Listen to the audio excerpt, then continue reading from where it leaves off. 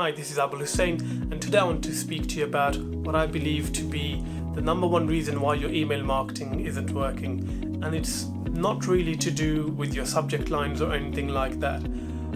A lot of clients that I have worked with that have tried email marketing and they come to me with their issues, if you like.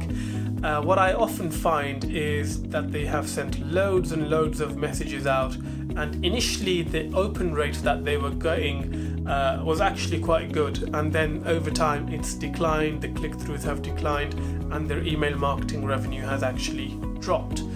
And one of the key reasons for that that I have found over the past decade, after multiple investigations and audits, is it's because of deliverability.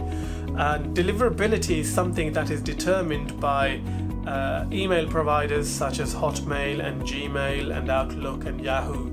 And they have so many factors that they use to decide whether they're going to have an email coming into someone's inbox, or if it's going to go to a promotions tab on Gmail, or if it's going to go to junk.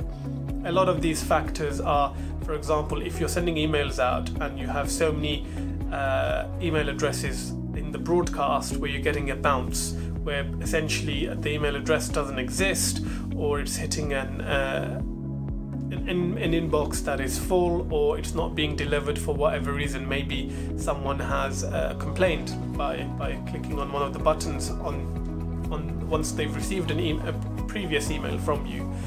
And the fastest way to really kill your deliverability is to send emails to anyone and everyone in your database and getting them to click on junk, because that sends a message to Hotmail saying, I did not want this email, I did not ask for this email, this is an unsolicited piece of communication.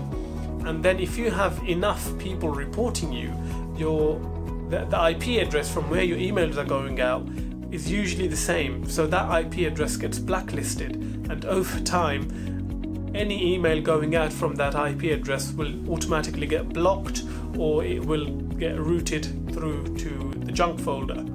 So what you should be doing really is, in your email marketing, you should be creating segments of your database that you are emailing relevant offers to, that you're emailing relevant content to, so that they open your emails and they actually engage with what is in there. Now, you don't need to sell all the time, you can educate, you can entertain. It's really about that relationship building piece.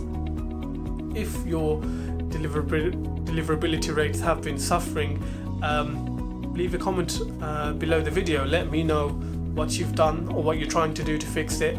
If this is an issue that you faced with a client and you've been able to resolve it, again, share your insights.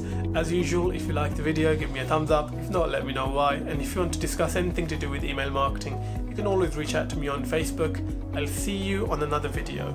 Hey, this is Abul. If you enjoyed this video, please subscribe to my channel and do share the content with your networks. Now, if you're looking to grow your agency to 6 figures and beyond, I would like to invite you to our community of SMMA and digital marketing agency owners. The link is below this video, and I shall see you in there.